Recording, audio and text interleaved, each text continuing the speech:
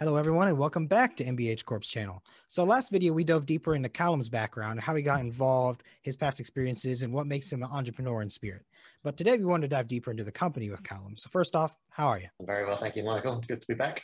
So first, let's break MBH down for people, for your common investor or your common watcher. So you are a global agglomerate introducing capital to well-established, profitable small businesses. What can you explain this in more layman terms? Yeah, so an agglomerate is a grouping of like-minded companies.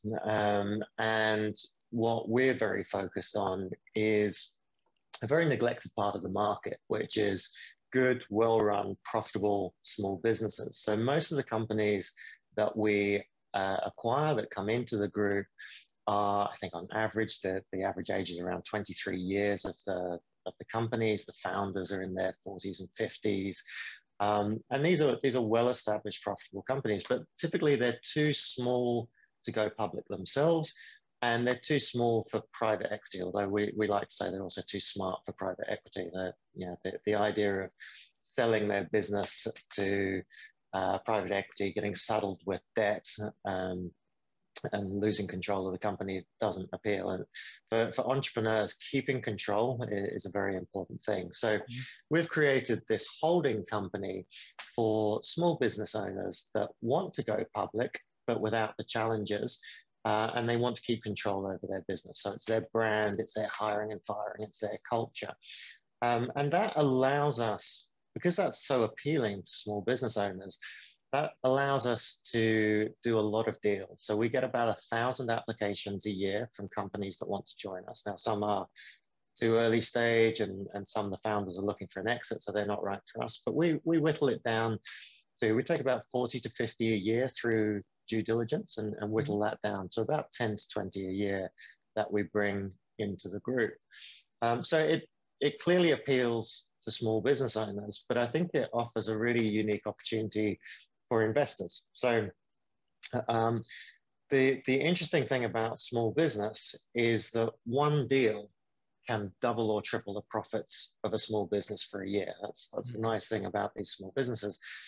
And yet, if you're an investor, there is no methodology, there is no product to get into small business investing. It's incredibly illiquid. If you've ever made the mistake, as I have, of investing in your friend's company, they always promise you'll get your money out in 3 to 5 years, but decades later we're still having the conversation.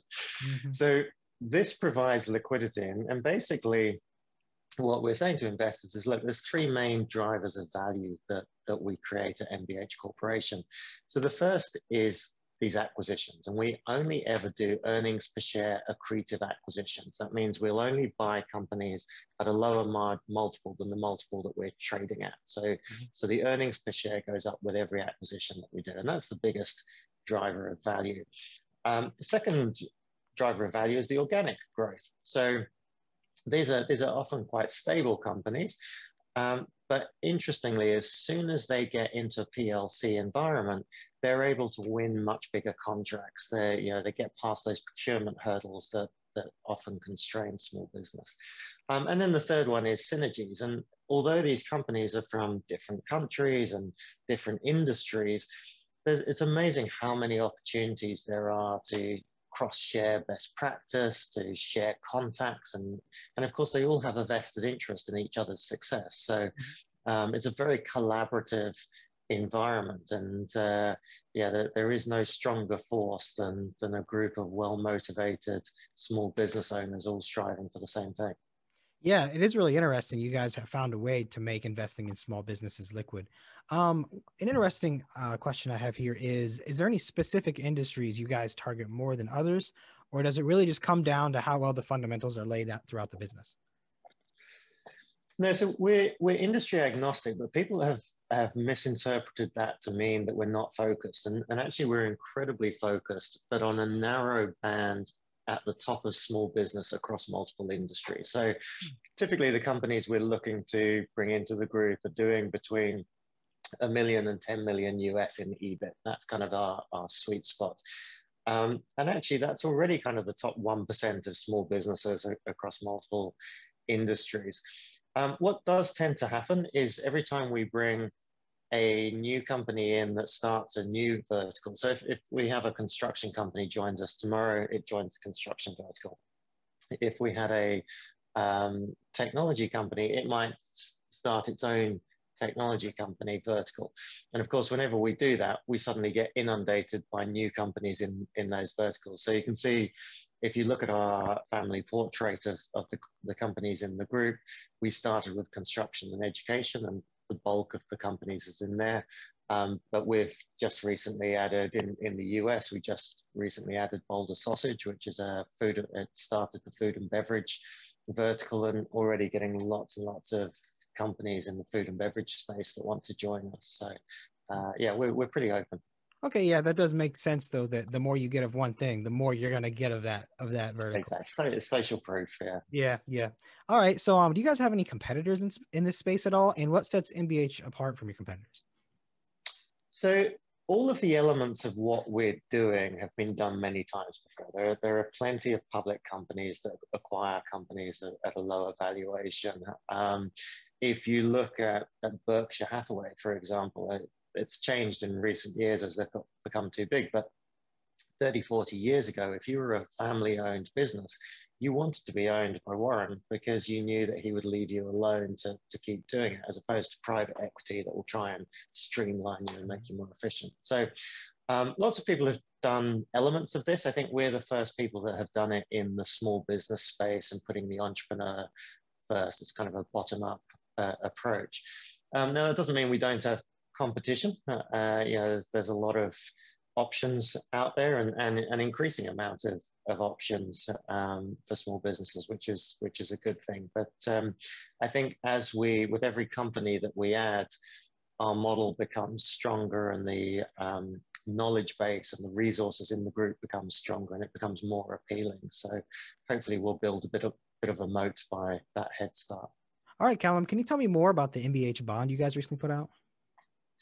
Yeah, so this was an innovation that we introduced about a year ago, coming up to a year ago now. So typically when we brought companies into the group, we don't use cash.